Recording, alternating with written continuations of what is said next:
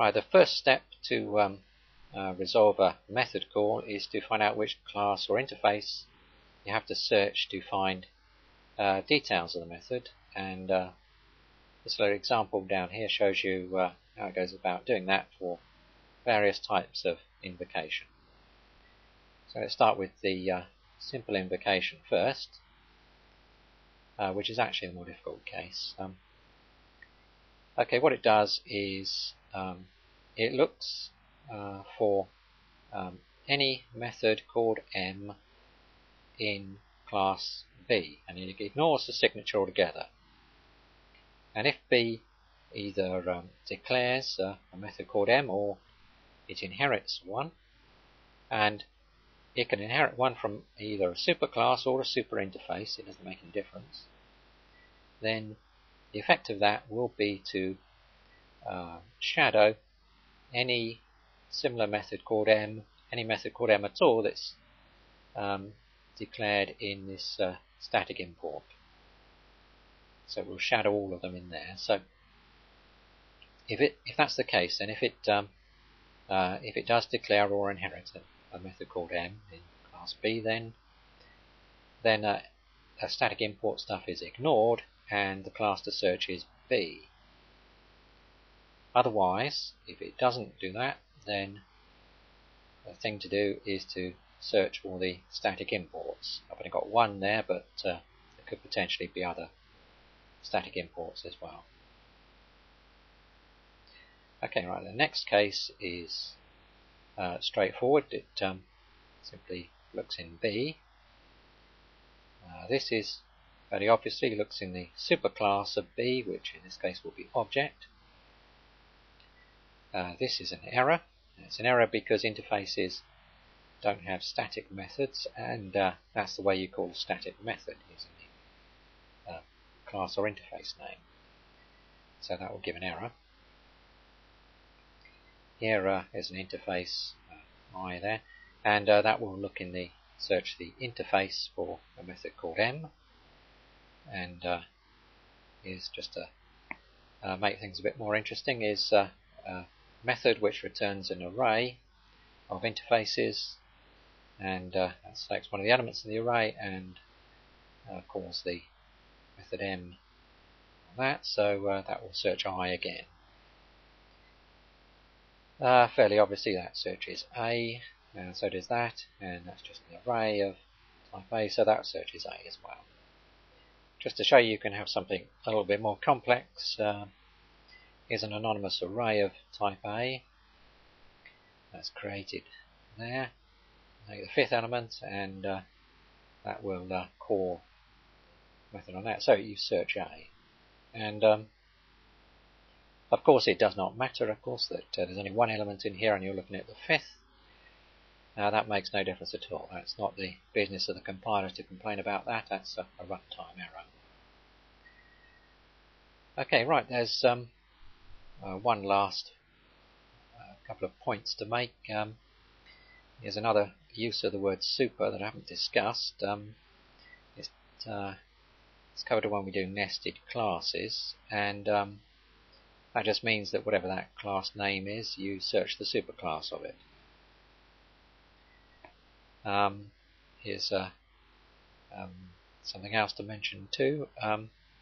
All of these methods and so on down here method names can have what's called non-wildcard type arguments in front of them. That doesn't affect anything.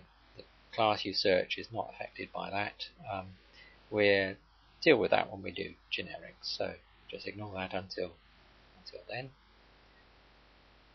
And that's about it, I think. This is just a little example I've made to illustrate the points I'm making.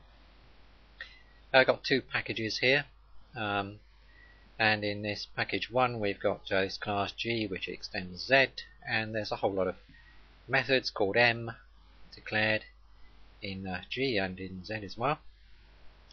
And down in this package 2 we import static M from G. So the question is what methods get imported, and the answer is all of those there, plus the two inherited ones, because inherited ones are members of G just as much as the ones declared are.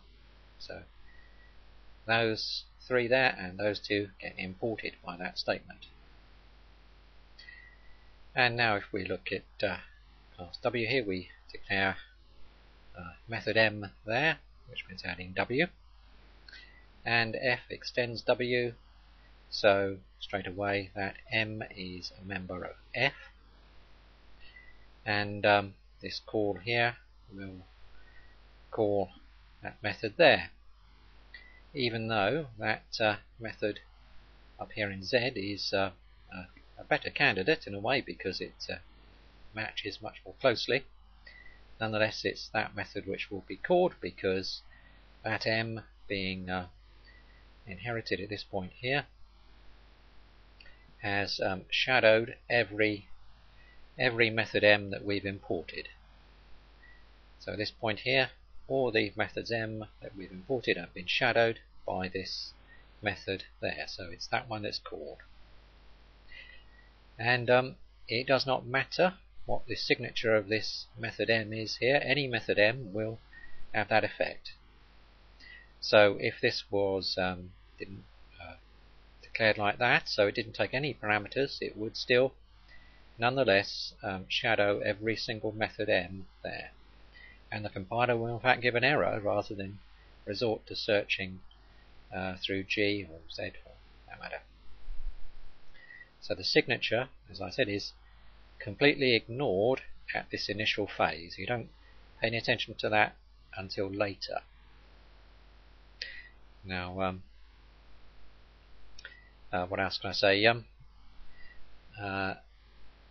If you want to call this method up here, you can do, of course, if you give a fully qualified name. So that would have to be 1.g.m followed by that parameter list. That would call that up there.